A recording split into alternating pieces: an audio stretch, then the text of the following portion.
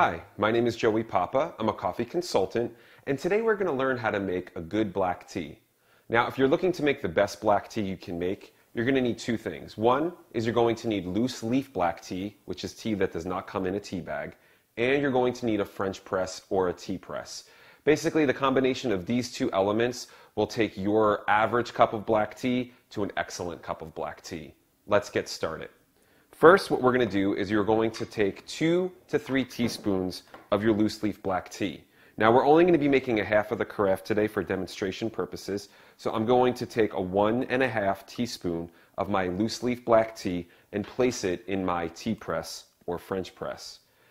After you've done that, then what we're going to do is we're going to add hot boiling water to the black tea. So we're going to take our hot boiling water and add that to the black tea. Now, something to keep in mind with black tea is black tea can become very bitter by over steeping it. And steeping simply means the process of allowing the tea to sit in the hot water, which is infusing the flavor of the tea into the water. So you're definitely going to either want to set a timer or keep your eye on the time and only allow your black tea to steep for about 1 to 1½ minutes. After that time, you're then going to take your plunger and you're going to press down to separate the loose leaf tea from the liquid.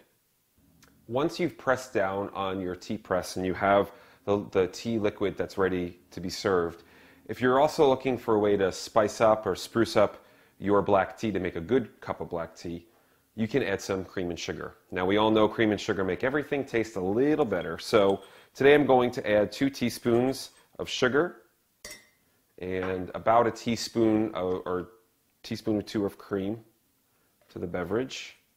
Then I'm going to pour in my hot tea. And I add those ingredients first because it actually helps them to blend in better with the tea. Once you've got your tea in the cup, you can stir that around to make sure that all of the sugar dissolves appropriately throughout the beverage. And you have yourself a good cup of black tea. Again, my name is Joey Papa, and I'm a coffee consultant.